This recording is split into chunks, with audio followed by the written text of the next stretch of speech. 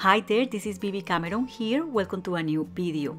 Today I'm going to be sharing about this beautiful die collection designed by my friend Vicky Papaioannou for Spellbinders, and it's called Birdhouses Through the Seasons. This die collection was sold out only 2 days after the release in several online stores, and I have been waiting patiently for them to come back in stock to be able to share this video with you.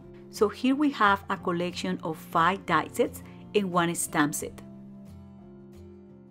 The die sets includes 4 different birdhouses designs that can be used for different seasonal projects, and also a die set with little birds and a branch that can be used to create decorative elements for projects made using any of these die sets or individually. I found this die collection extremely versatile. It will allow you to create projects for any occasion, and you can mix and match elements or dies or components from all these die sets to create endless compositions. I want to keep the things simple for today, and I just grab my watercolor paints and I apply them on different cardstock qualities. I apply the paint as unevenly as possible. I spray some mica shimmer sprays on the paper.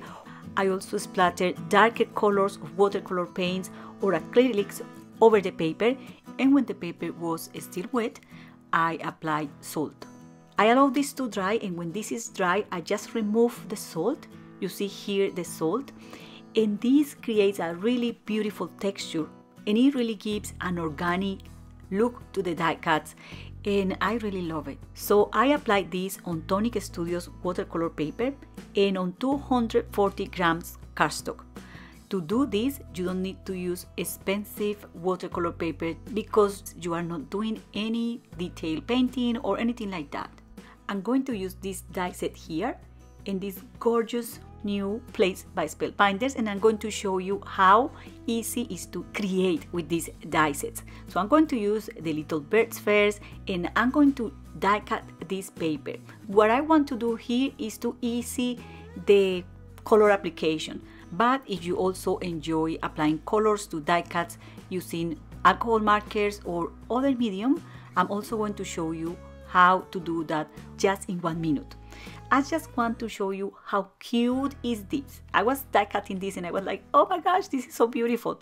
So anyways, I die cut also pieces of white cardstock so that I can get die cut elements from that white cardstock and also from watercolor paper. And all I have to do then is to mix them together, and as simple as that, I can make a bunch of little birds for many different projects. I also added a little piece of black cardstock behind the die cuts so that you can see that black spot on the eyes of the birds, but it's actually a piece of black cardstock behind them. To add color to these die cuts using alcohol markers, I prefer to adhere the pieces together first, and then I apply color. But of course, you can apply colors to individual pieces and then glue them together. If you are going to be gluing the pieces first or before coloring with alcohol markers, I will advise to be careful with the glue application because the marker is not going to perform nicely on those areas covered by glue. So you have to use tiny little amounts of glue. And I'm also going to use a plastic bag to protect my work surface. And I'm going to be using red, browns, pink and orange colors. I'm going to start by applying this dark red color at the edges of the image, in the head, the belly and the wings, just to make sure that in those areas I'm going to get a darker shade. Then I'm going to use this light brown color and I'm going to go over that, just trying to blend that color and also covering a little bit more of the white areas of the die cut. Now I'm going to use this orange marker and I'm going to apply it here in this area of the face of the little bird, the belly, and again over all these, and extending the color towards those white areas. And you see it looks like a hot mess, but don't worry, you are going to see how little by little, by overlapping all these colors, you will get a more even color. So I'm applying here a pink color and I'm covering almost all the areas that are white on this little die cut. Next, I'm going to apply a darker pink color, and it's this one here.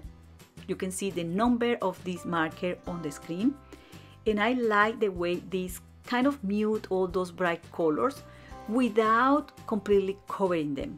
So you can still see those pink and orange shades popping through this color. So once I layer all these colors, I then can add the real color of this image that is red. This is a red cardinal, but I didn't want the image to be solid red. I want all this interest and all this contrast of color. And I'm just applying a little bit of this color here and there. I'm going to do pretty much the same here. You can see me adding pink. Then I'm going to mute this color with this darker pink. And I'm going to use orange to light this color up. Just a hint of orange here and there. And you can just fix the color and change the color over and over until you are happy. To finish, I'm going to add shadows and I'm going to apply the marker in this area here. This is so small that it's just very little color that you need.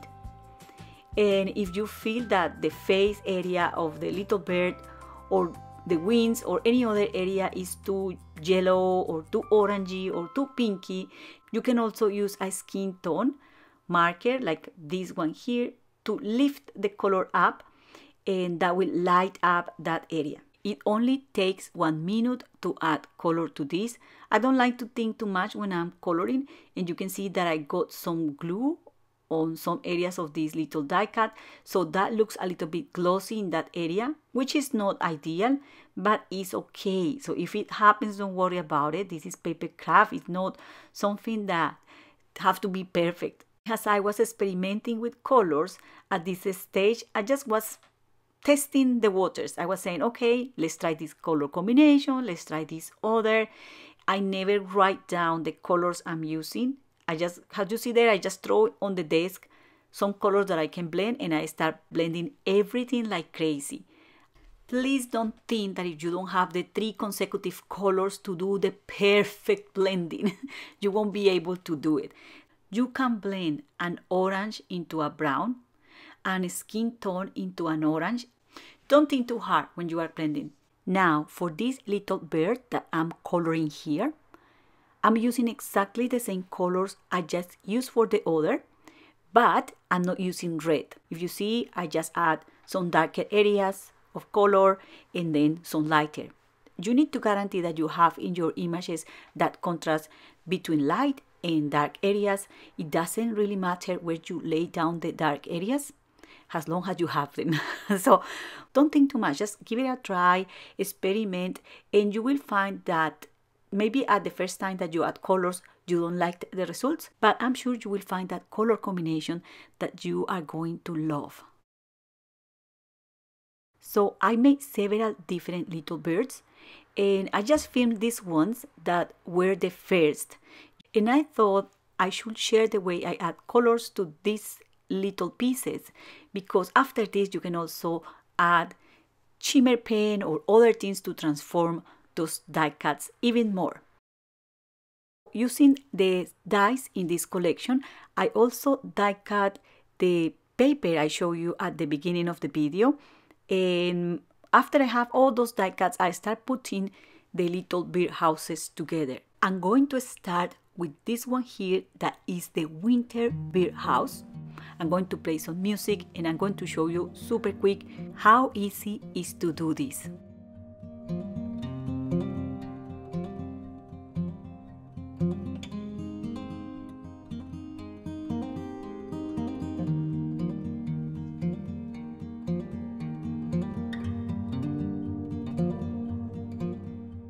One of the challenges I have to work with this collection was making my mind about the background colors. I spent some time thinking which background color I should use, and as you can see here, at the end of the day, you can use these on different cards of colors and they look fantastic on anything. I was making 4 cards for you today. I really like to make a set of cards that looks alike, so all my cards has the same design, and I wanted to do something arty but at the same time delicate, clean and simple. Because the die cut has a lot of colors and some texture, I decided to use hammered cardstock for the background panels, and this cardstock is ivory, and I also decided to use hot foil sentiments. You can also add stamped sentiments, but I just thought that the ideal component for these simple mini slimline cards was a hot foiled banner. You can find complete supply list in the video description or in my blog post. The link is also in the video description and in the first comment below.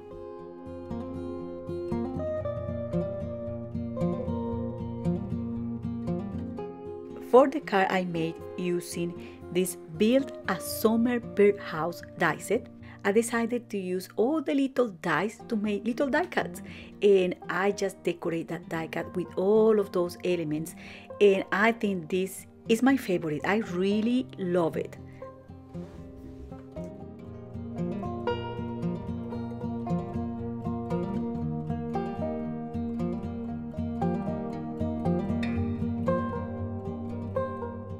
This die-cut birdhouse made me think in a couple, in those who are building their nest.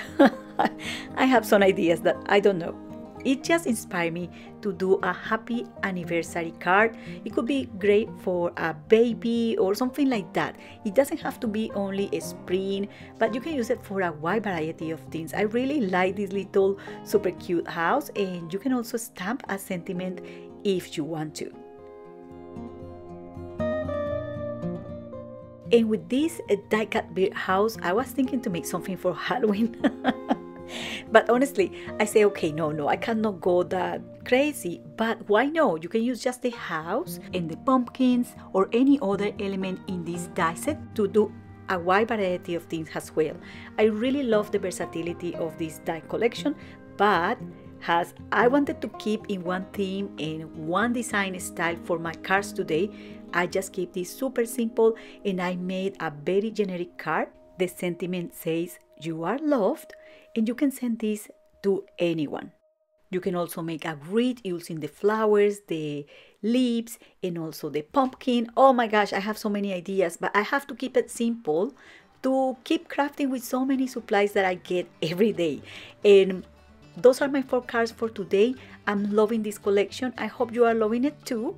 Thank you very much for watching and happy crafting. Bye!